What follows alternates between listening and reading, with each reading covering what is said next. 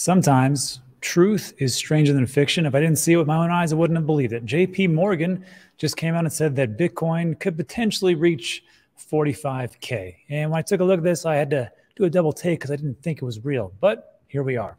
So this is actually a piece done by The Block. And before we delve into this and the pitfalls and the terrible things that could potentially happen along the way, as a quick reminder, JP Morgan were the people that first said that Bitcoin had nothing to do with anything, and it was just a big farce. Now, to be fair, we have to differentiate between the CEO of JP Morgan, Jamie Dimon, and the actual monster conglomerate that is JP Morgan. However, if the CEO doesn't believe in some things, I think behind the scenes he may actually do that. But in 2015, he said, Jamie Dimon said virtual currency will be stopped. 2017 says Bitcoin's a fraud. In 2019 or 2018, says he regrets calling Bitcoin a fraud and believes in the technology behind it. Same thing that China had said. They talked about how blockchain, not Bitcoin. Now they're doing a 180. And then, of course, we have here in 2020, says Bitcoin is not my cup of tea. Even JP Morgan has warmed to crypto. 2021, he says investors could make Bitcoin 1% of portfolios. And this is in 2021. This is 2 years old. JP Morgan may offer actively managed Bitcoin fund. And just amazing how people just at some point come around. It may not be immediate, but they eventually usually do. So here's what the article talks about. And this is from a JP Morgan analyst or a strategist that says, with the gold price rising above $2,000, the value of gold held for investment purposes outside central banks is currently valued at around $3 trillion. This implies a $45,000 price for Bitcoin under the assumption that Bitcoin equalizes gold in private investors' portfolios and risk capital or volume adjusted terms. JP Morgan considers 45 grand as the upper limit, which I don't think it is, indicating limited potential for the asset beyond the increase driven by the doubling of mining or production costs. And of course, they're talking about the Bitcoin halving, which may happen in April or May. It will mechanically double Bitcoin's production cost to around 40 grand. This is because Bitcoin's production cost has historically acted as an effective lower bound. So here's the thing. If it's going to be $40,000 for production cost, I think that's debatable. But do you think people are just going to mine it just to break even, maybe a little $5,000 more? I don't think that's how it's going to work. But I will say this. It is interesting that everything kind of coming in line. It talks about how central banks, I don't know if you knew this, but there was a piece that we covered a couple of weeks ago. I learned this from Guy from Coin Bureau. It's how central banks are going to be allowed to put on Bitcoin, crypto digital assets on their balance sheets in 2025. Now, I think things are lining up here. If you haven't seen this before on my channel, which would be quite odd if you've been here for longer than a week, the 4-year cycles. It all starts, of course, with a halving in 2012, and this always happens. Then we get an all-time high after about a year or so. Then there's a dip and a reset. 2016 happened again, halving. 2017, all-time high, a dip and a reset. And we just went through another one, right? We had a halving in 2020, double top 2021, which was the all-time high. Then we had a monstrous 2022 year where everything kind of corroded. And then now we're in this reset point where, again, we could come in 2024 and 25 at an all-time high. Will this continue? It's anybody's guess, but it's been going strong so far. However, there are some things to be aware of as to how this all happens, because JP Morgan just told you it's all because of the halving, and there is a narrative. Let's be honest. We do talk about this narrative quite a bit, do we not? We do talk about scarcity, but I think in their people's minds are like, hey, wait, gold isn't totally finite. It may be scarce, but it's not finite like Bitcoin. So maybe when this halving does come along, maybe we're going to have issues. Maybe it could produce the price a little bit higher. However, having said that, there are 3 things to look at as we come into 2024 and 25. And I call this one Dixie, S&P, and M2. So we're going to take a look at 3 things.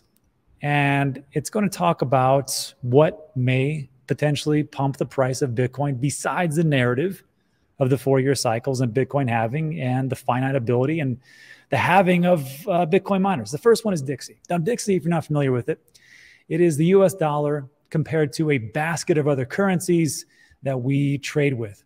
And it just depends on how strong or how weak the dollar actually is. This is called the Dixie. Now, very simply, when the Dixie goes up, Bitcoin goes down. When the Dixie goes down, Bitcoin goes up. And I've taken a look at this from 2009 all the way on. And you're going to see that. And of course, we take a look at the data that's presented for us. Maybe there's a little bit of cherry picking here and there, but you can see that the Dixie, which was pretty high in 2013, around 83, that means that Bitcoin goes down. As of course, it's gone up since 2010. Then in 2014, the Dixie actually went down and Bitcoin went up. And there was a little bit of a price action, of November 2013, almost in January 2014. And of course, again, when the Dixie goes down, Bitcoin goes up. Let's take a look at that again. Moving forward, 2014, 2018. We can see here in 2016, Dixie was a little bit high, was it not? That means Bitcoin goes down to around 610. Then, of course, the Dixie went down in 2017, and Bitcoin went up to almost $20,000. Then here we go again. Dixie goes up in May of 2018, and it isn't by much, I might add, but there's enough to make it move a little bit. And that is the Dixie, and we can take a look again on this continuum for the last cycle, down and up, down and up. The last big high was November 2021, where Dixie was falling a little bit, Bitcoin went up, but then when Dixie went up high enough, now in September 2022, Bitcoin went down. So it's just one thing to look at. But what about this? There's another thing that people have been talking about. Well, Rob, the macro events, the macro, NASDAQ and the S&P 500, S&P 500, Standard & Poor's, this is 500 top companies. And they say that when these factors go, it's all about macro, don't you know? Well, it could, but then there's one more bigger factor. But if we take a look at S&P 500 over the years, going all the way back to 2012, 2011, we can see that November 2013, when we were, I guess would be like an all-time high at that point, yes, Bitcoin was high. Then it goes a little bit on a trench, a little bit sideways. 2017, it goes up. Then we take a look again, moving forward. Yes, I get it, that Bitcoin over in 2021 was also around the high of the S&P 500. So I'm not going to negate the fact that the macro does take effect. I think it does. I mean, obviously, right? If we're in a depression and we go through a halving, I don't know if Bitcoin's going to hit all-time highs. I'm not for sure. But again, if we take a look at this on a continuum, we can see that S&P, since the inception of Bitcoin, 2008 was the white paper, 2009 was the Genesis block. We're going to see that it just goes up and to the right until recently where things have fallen down. But I think there's an even bigger factor. And that bigger factor, if we take a look here, and we can see that, of course, Bitcoin goes right along lockstep with the S&P 500. But the bigger factor itself is money supply. This is the M2 money supply. M1 is all the money in circulation plus bank deposits. M2 is M1 plus savings up to 100,000 plus money market mutual funds. And we can see that since 1960, all America has been doing is printing like crazy. And that's just the normal. So if we take a look at the money supply and we overlay the S&P 500, this is from Ben's website, the CRYPTOVERSE, 10% off. If you want to check it out, a lot of great data, a lot of great alpha. We can see that if we overlay it, it's about the same thing. As the money supply grows, so does the S&P 500. If we do the same thing here, S&P 500. If we do Bitcoin, same thing. If we do gold, there's a little bit of a non-correlation since 1980, but you can see that as the money supply goes up, so does gold itself. But to me, there is one factor that I can't get over, and that is this. We have been printing like crazy for quite some time, have we not? But only recently have we reduced the amount of the printing, quantitative tightening.